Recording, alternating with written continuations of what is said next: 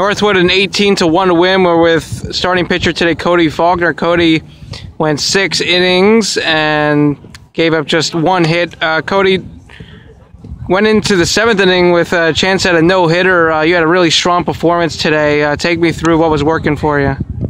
Early on, I was going a little rough, but ended up getting in a groove after the 2nd inning. From then on, I got in a good groove and had a good pace going for the game. What's your emotions like when you take the mound? Knowing did you have the idea of knowing that you were throwing a no-hitter? I don't like to pay attention to stuff like that. I like to stay composed and throw pitches down the zone, stay focused on my pitches at hand, and let the outcome be what it is.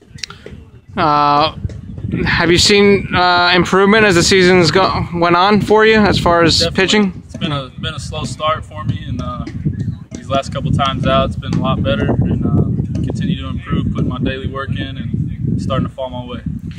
How about this rotation that you guys have here? The pitching staff's really been a strength for you guys. It's very special. These guys, we hold each other accountable every day to put in our daily work.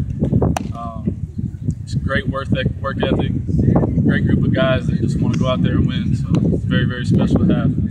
And a couple years ago, you actually threw a no-hitter in the World Series. Talk about that memory for you. It was the best memory of my life, but got to give credit to my teammates. 1 strikeout, 2 walks, so it's kind of a no-hitter you don't hear of, but a very, very special moment for me and my teammates out in Lewiston. And how about the team chemistry right now? You guys are playing really good baseball. Really good. I've seen that develop over these last 10 games. It's been really special, even on the bus, to the restaurants that we eat at, to on the field at practice. It's real special. Everybody's starting to bond real well, and I see good things happening this year. Thank you.